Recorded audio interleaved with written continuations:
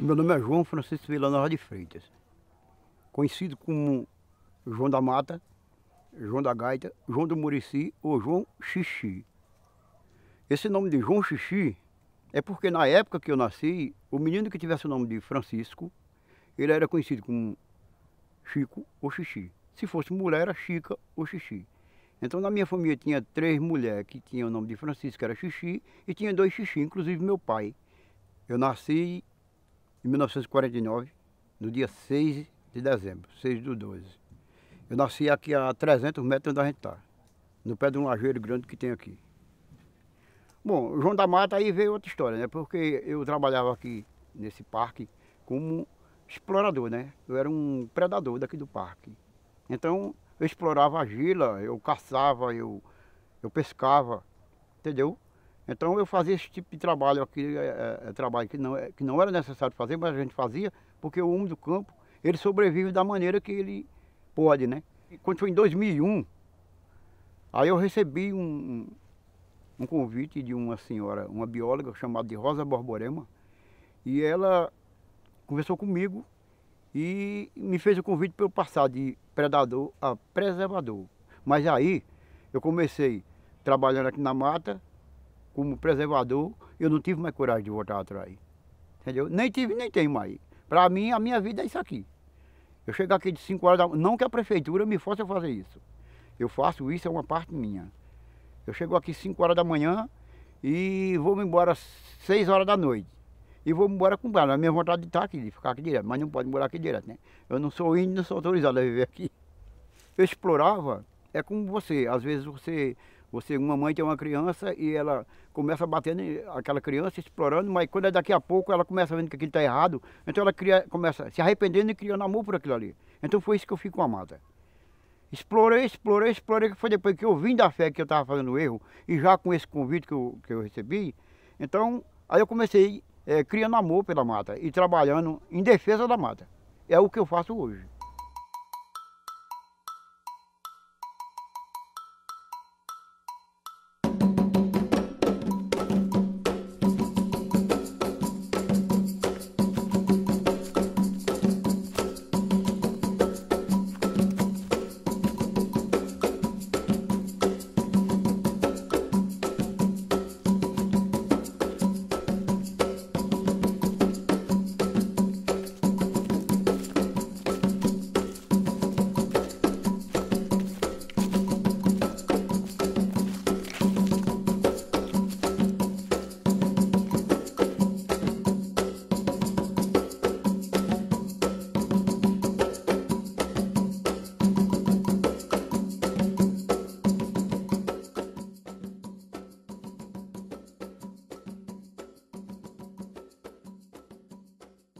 Bom, a minha família, eles acham que 2 coisas, ou foi um milagre, ou foi uma doidice que eu fiz, né? Porque ele assim, se eu só sendo doido, ou alguém, ou isso é um milagre. Porque do jeito que eu vivi aqui nessa mata, explorando, fazer o que eu acabei de falar, fazendo o que eu fazia, então fazer uma mudança dessa, entendeu? Diga a ele que a gente já estamos de saída para ir agora. Eu tô passando aí, mas é para pegar o Toyota e a gente já vai direto para lá, tá ok? Ok, contei o Aristo. Eu disse nesse tanto, a mata para mim é a minha vida, né? Hoje, para mim é a minha vida. Aquele tanto eu explorei, hoje eu só sei preservar. A pessoa sair de casa. Eu sei que o meu horário aqui é 7 horas. Eu saio de casa antes de 5 horas, para chegar aqui, 5 horas da manhã já estar aqui, já está mostrando que eu estou fazendo aquilo que gosto. E a coisa melhor que tem de a gente fazer as coisas é quando você gosta do que você faz. Porque se você não gostar, as coisas não saem bem feitas.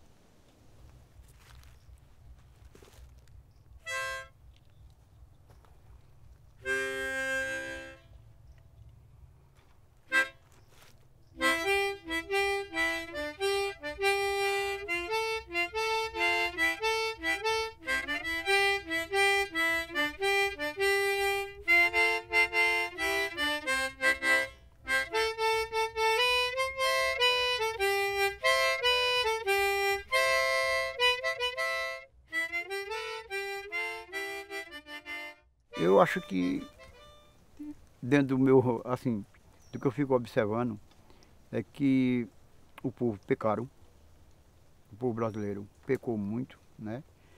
Porque se quer saber quem a pessoa é, deu um cargo de confiança. Então, o cargo de confiança que foi dado àquele cidadão, não deveria, o povo deveria ter pensado antes o que era que estava fazendo, entendeu? Aí, e outra coisa, ele não está errado porque não enganou ninguém. Ele disse o que era e disse que o que ia ser. Então, não foi ele que enganou, foi o povo que se enganaram.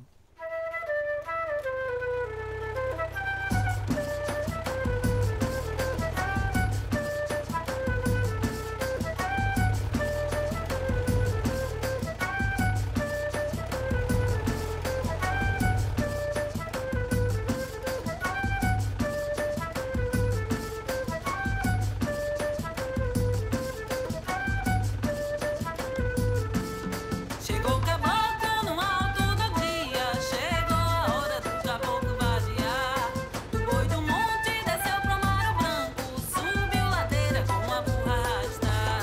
Na boa hora, tocando seu tambor, se encantou com a cigana, faceira de Olindá.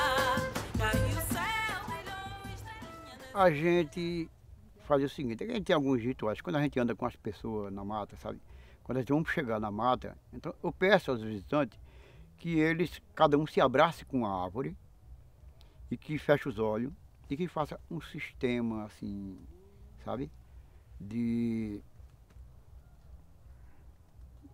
Para ficar concentrado, entendeu? Então todo mundo com os olhos fechados, a gente fica ali e abraçado. E eu digo a eles o seguinte, olha, todo mundo fica 3 ou 4 ou 5 minutos com os olhos fechados e você vai receber energia positiva por 10 anos.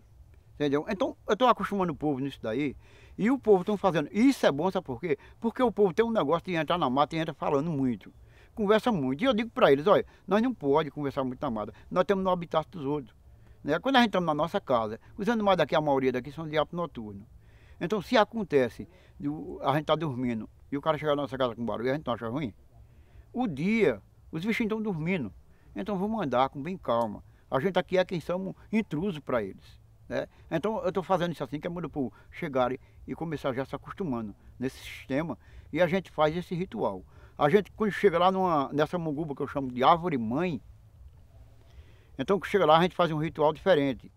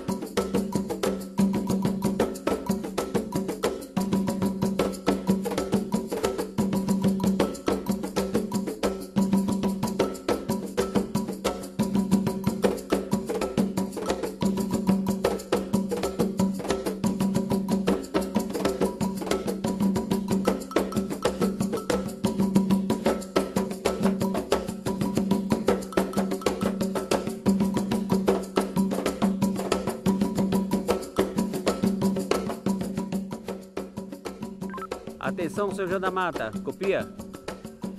Eu não estou podendo falar agora, porque eu estou atendendo um pessoal que está fazendo a filmagem documentando.